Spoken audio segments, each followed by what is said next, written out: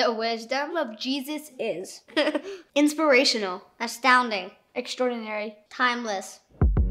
All of God's greatest blessings await on the other side of surrender.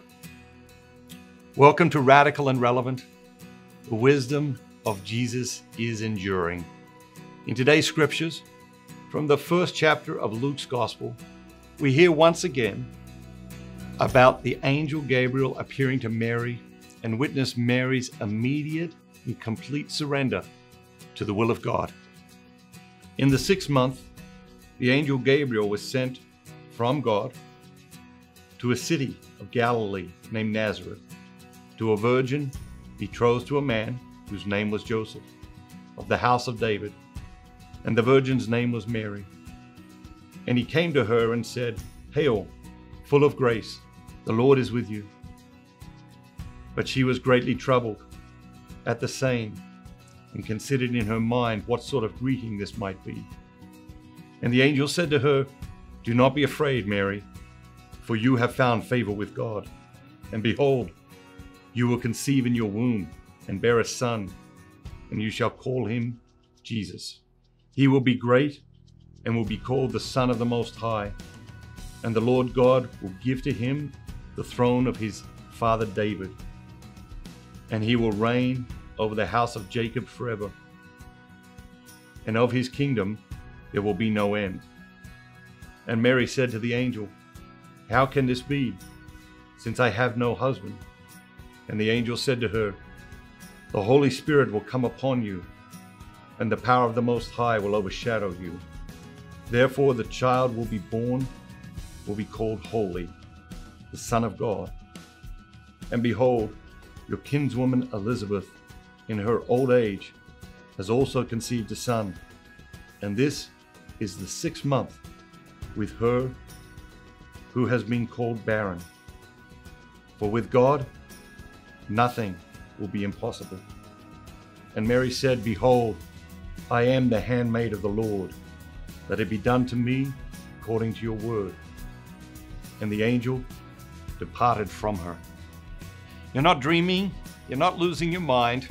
We definitely did. We had this same reading 10 days ago on the 2nd Sunday of Advent. This reading appears twice during Advent this year, but that gives us a chance to test the idea that there are always new layers of insight and meaning to peel back from each and every single one of these passages. The word of the day, greatness. Our culture is so confused about what greatness is. There are so many self-appointed kings of non-existent kingdoms in our world today.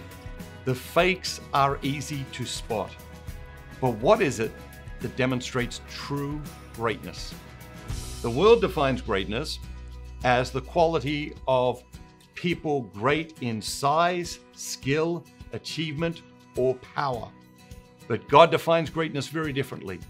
God defines greatness as placing others before ourselves and serving all those who God sends into our lives. So how great are you? The phrase of the day, according to your word.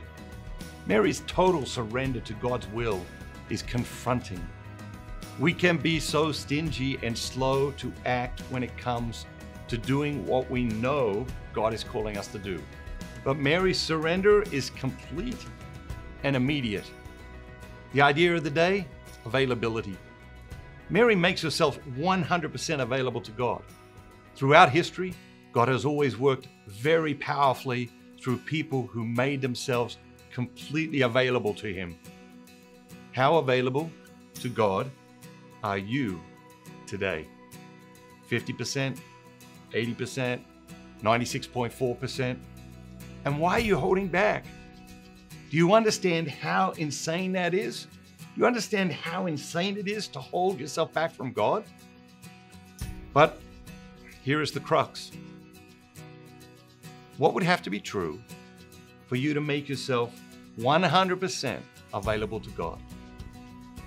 What would have to be true for you to make yourself 100% available to God? The gospel of Jesus Christ is as radical and relevant today as ever before. Go out into the world today and astonish people by making yourself radically available to God.